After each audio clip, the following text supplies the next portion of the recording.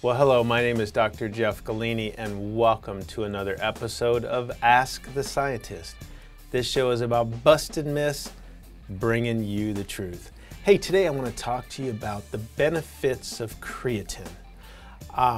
Creatine is one of the most important things that your body needs. As a matter of fact, without creatine, you cease to exist. That's right, your body has to have it. It's so important that your body actually manufactures creatine. You can get it from external sources, also from meats, depending on how you cook those meats, depends on how much you get in, and of course there are the supplemental creatine. So let me talk to you about some of the benefits of creatine. First of all, helps muscle cells produce more energy.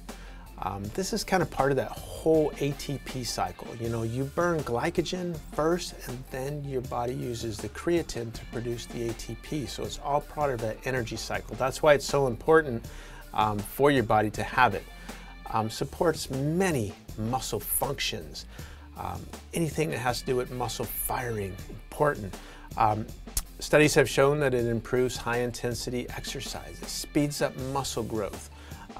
Research is being done with Parkinson's patients, many neurological diseases. We're doing research with creatine.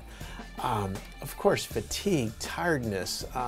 If you've never used creatine before as a supplement, you're going to find it's going to increase that. We're even seeing now that it may lower blood sugar levels with diabetes, improves brain functions. So again, creatine isn't just for athletes, creatine is for everybody. Now, most importantly, let me define creatine, because creatine has become a generic name out there. So as to not confuse what the definition is, creatine means creatine monohydrate. Every other form, stay away from, does not work, counterfeit, so to say.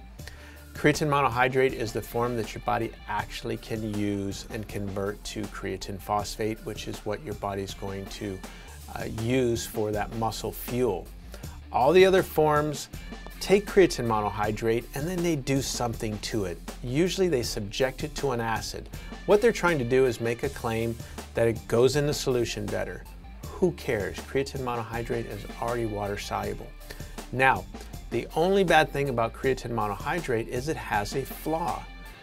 As soon as it hits water or the stomach acid, it instantaneously starts to convert to creatinine. Creatinine is a bile waste, it's toxic. It's what causes all the side effects that you've ever heard about creatine monohydrate. So what do? Guess what? I fixed that flaw with several patents. Those patents are called Crealkaline. Crealkaline is the world's only stable creatine. Now, is it creatine monohydrate? Yes, but the difference is it's been buffered during the manufacturing process, and by elevating that pH, completely stabilizes the body. As a matter of fact, studies that I've shown have proven that it also helps to alkalize the body. And if you know anything about alkalizing the body and alkalinity, you'll know all the benefits of that. So I recommend, first of all, creatine monohydrate as the only form of creatine. Don't use creatine HCl, nitrate, AKG, and whatever else comes onto the market.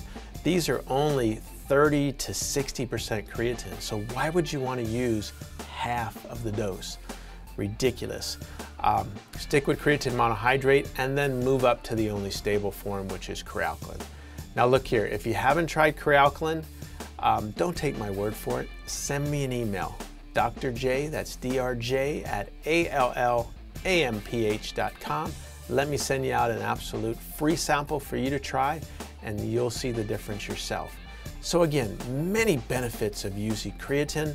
I just kind of mentioned a few here today, and we don't really have time to go into specifics, but I'd encourage you to do a little bit of research, and if you haven't been taking a Crealkaline supplement, I suggest that should be the #1 item on your supplement regimen.